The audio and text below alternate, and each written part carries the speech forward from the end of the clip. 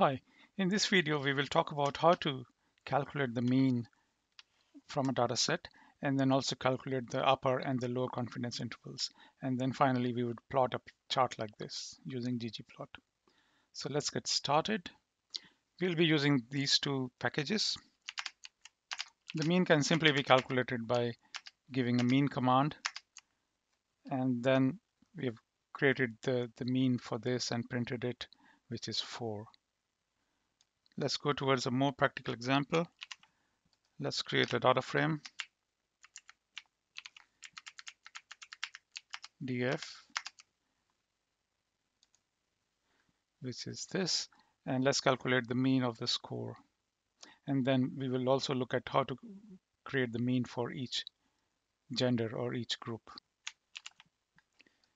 Like we did before, the mean can simply be calculated by giving a mean command. So this is the mean for all the scores.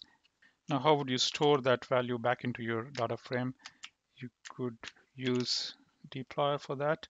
And then using the deployer and the pipe command, we are saying that we want to mutate. Using the data frame df, we want to create another column in that, which is overall mean value. And then the value of that would be the mean of the score. So if I run this, you would get the data frame with an additional column. And because we told it to create mean of the overall score and put it into each record, so it has actually put the value of the mean in each record. And if you wanted to do a group mean, that's also possible. So by introducing the group by command, so we are grouping it by gender, and then exactly the same thing. If I run this, you would notice that now it has given us the mean for each group. So the mean for the male and the mean for the females. Notice that we still have 4 records in there. And if you only wanted to see the summary level values, that means 1 record for the male, 1 record for the female, you could do that introducing the group by command, and then instead of mutating, you would say that I want to summarize it. So the group mean value is the mean score. And in this data frame, you would only get 2 records, 1 for the female and 1 for the male. Notice that I've actually put the groups equals drop. And if I didn't do that, you would get this warning saying ungrouping output. So that's why if you put it back in there, this will be gone. Now, sometimes in your real world data, you would have some missing values. For example, in my data frame now, I got a missing value of the score. What do we do in this? So if I go and calculate the mean, it's giving me an error or NA because it can't calculate the mean because one of the data points is missing.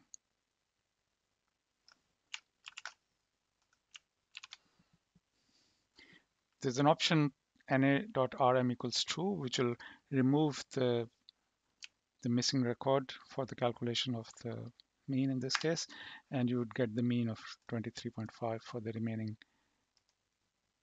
remaining values of the scores.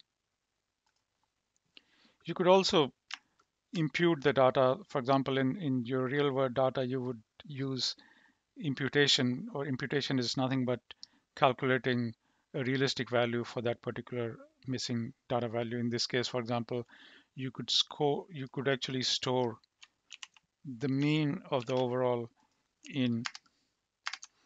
instead of your missing data. So in this case, I've given you an example. So we had originally this data, and the data in the case of the last record was missing. We actually imputed the data using the mutate command and if else command, saying if the score is not available, then put the mean score in there, otherwise just copy the score. So if I look at this, so this is the result. The score was present, so it has actually copied 10 in there. Score was present, it has copied 20 in there. Score was not present, so it has actually calculated the overall mean of the data and then put it up there. That's one way of doing it. So let's go to another example. And in this example, I want to calculate the confidence intervals. So using slightly bigger data set, I have 26 records starting from A to Z, and then random scores, and then the genders. One way to calculate the confidence interval is to use the t-test. You would notice that t-test has given you the data saying that the mean is 12.65, and then the 95% confidence interval is 12.01, and the upper confidence interval is 13.29. So that's one way of doing it. But there's another way of doing it is by using another package called describe tools or desk tools. So with that, another command becomes available, which is the mean CI command. And I'm saying I want to calculate the mean for the score, and the method is classic, and the confidence level interval is 95 or 0.95. So this has given us the mean, and then the lower confidence interval and the upper confidence interval. So if you wanted to store these values in your data, you could have the first value, which is the mean, the second value, which is the low confidence interval, the third value, which is the upper confidence interval.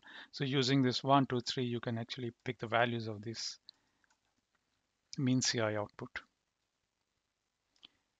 And in this example, I would copy this. So I'm using my data frame, which we just created, and I want to group the data by gender, and then I'm summarizing so that I only get 2 records in my final output, one for the gender male, one for gender female. So calculating the mean score, putting the first value in there as the mean, putting the second value there as lower confidence interval, and the third value of as upper confidence interval. So if I run this df2, I have the output, which is the mean, the lower confidence interval, and the upper confidence interval. And finally, let's plot this data and see what it does for us. So I'm going to create a simple plot in GGPLOT. So we're able to plot 2 points in there. The confidence intervals are not yet plotted, just the mean value.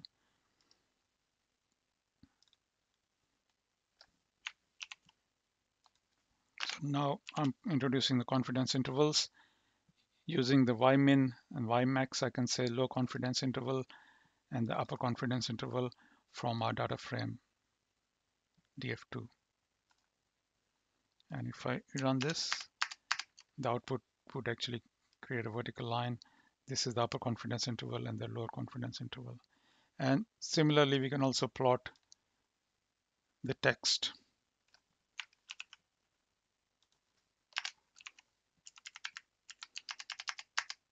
So the text values are shown. So the low confidence interval values have been shown. And now using the same method, I'm going to get the upper confidence interval and also the gender mean. Notice that I've actually used the justification to move the points bit to the right, otherwise it'll start overlapping there. And you can adjust it the way you want it.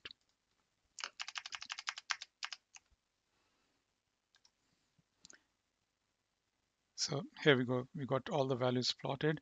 And finally, let's make some more adjustments to the plot before it becomes ready.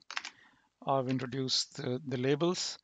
So I'm changing the label Y to mean and the label X to gender, which is already there. And I also want to put a title at the top, and then I'm using theme classic. So if I run the whole